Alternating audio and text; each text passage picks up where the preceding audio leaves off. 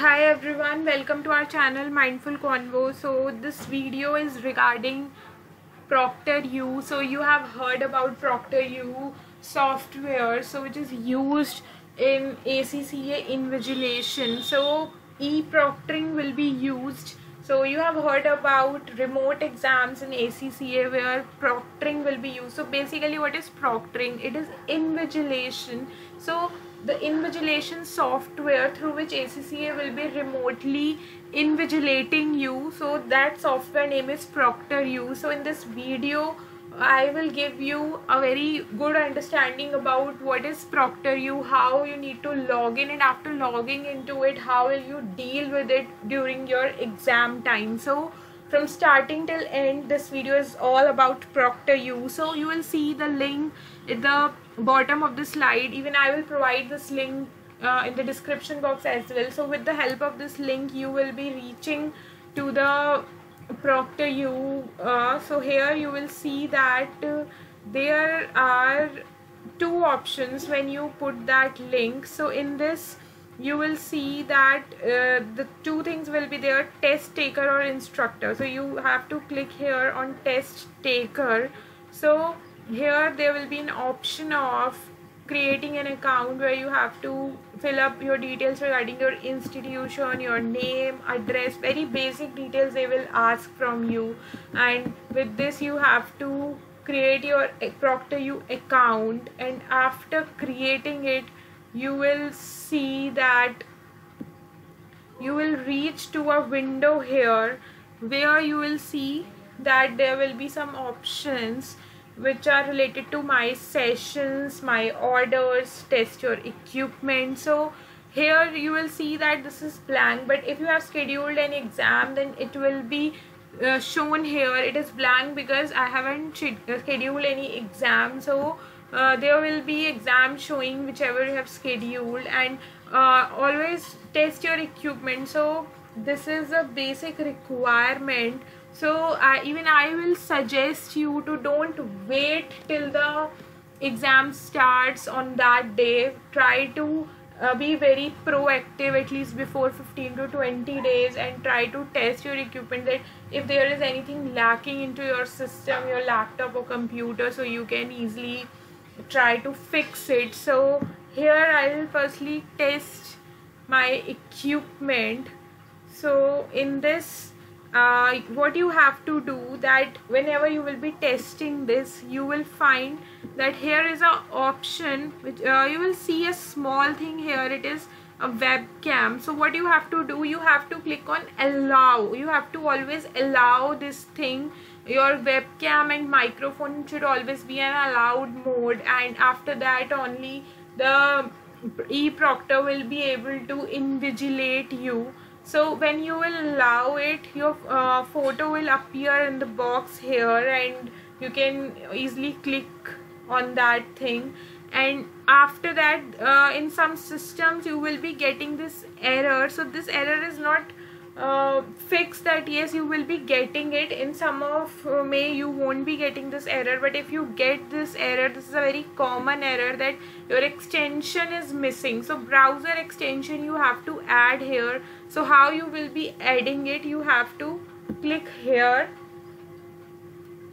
So just because of this thing there might be issues. If you don't add it, your test for equipment will never pass. It will show you fail things. It will show you something in red. So I will later on I will take you to that screen where everything will be shown in green, and if anything is not available on your system is lacking something, it will show you in red. So here what you have to do, you have to just click on add to Chrome option, and always remember to click on add to Chrome, and always try to use Chrome or Mozilla updated version. Don't use Internet Explorer. And with this you will be adding the extension. So it will take some time. It is showing here checking, so we'll wait for it. Okay, so now it is showing remove from Chrome. So it means it has been added, and here also it is written proctor has been added to Chrome. So now you have to close it. and now you will see, you will reach here. Now you have to wait till it is browsing, and also you will see that everything will be ticked here. So I haven't allowed my webcam and microphone, so it is showing a cross option here. Once you allow them, it will also show tick option. And if there is any problem with your extension, then this thing will be shown you with in the cross option. So it means everything is fine here, because these things are in the tick option. Now I will show you that screen where I am telling you that there will be things in red if there is any error while testing your equipment. And also select your speakers, camera, microphone from here by clicking on this drop down. So once you will allow your microphone and webcam and speakers, you will see that everything will be auto filled here. You don't need to do anything. So it's a very simple process. Now you will see when I'm clicking here system details, so it is showing that camera height. So it's because I have turned off my camera, so it is not able to detect it. That's why it is showing it. Then monitor width, so it is in the passing mode. At the minimum requirement is 640 and I have 1366. Similarly with the minimum height, which is 480 pixels required, and I have 768 px. So monitor count is also in the passing mode, that I am only using one monitor. So it is through AI, everything is already detected by the system. So now it is showing a CPU usage as failing. So here one thing is showing in red due to the webcam thing. So if you allow your microphones and webcam, everything will be here in green. So this is a way to check your testing your equipment, the pre-checks which you have to follow. So this is a very simple thing which you have to do.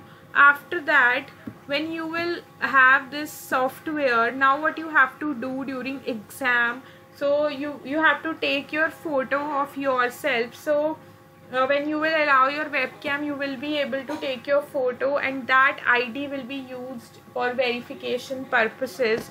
After that, you will see that there will be a pop-up option there of regarding chat box. So you have to download that chat box. With the chat box, you will be easily able to communicate with your proctor, and proctor will be able to communicate with you as well. So after that, the proctor confirmation will be there. The proctor will greet you that yes, everything is fine, your pre-checks are fine, you are ready to go, you are good to go with your exam. Then the proctor will take the remote access of your system, then they will check on their end, and after that a password will be provided to them. So they will enter that password. So after that, the password will be entered, they will deliver you, they will hand over the access to you again, so that you can attempt your exam. So afterwards you complete your exam, you have to inform your proctor that yes, you have finished your exam. So don't try to submit your exam before informing your proctor, because there are some formalities which need to be completed from the proctor end. So don't submit anything. First inform your proctor. When your proctor says that yes, you can submit your exam, only then click there. After that, log out from your exam site and browser, and don't forget to, I would say, don't forget to close the windows, because everything will be monitored by proctor. Then close out your proctor you chat box, and after that your exam will be completed. And also there will be a customer satisfaction survey form, so you have to fill it. So it is all about the proctor you. So it's a very easy thing, there is no much to worry, although it is happening first time, so maybe you have some doubts. So if you will follow my video from starting till end, it's really a very simple process. If still you have some doubts, you can contact me, you can ping me anytime in the comment section, I'll reply you. And if you have still some doubts, don't forget you can reach to me anytime, and don't forget to subscribe my channel. Till then, goodbye. Thank you.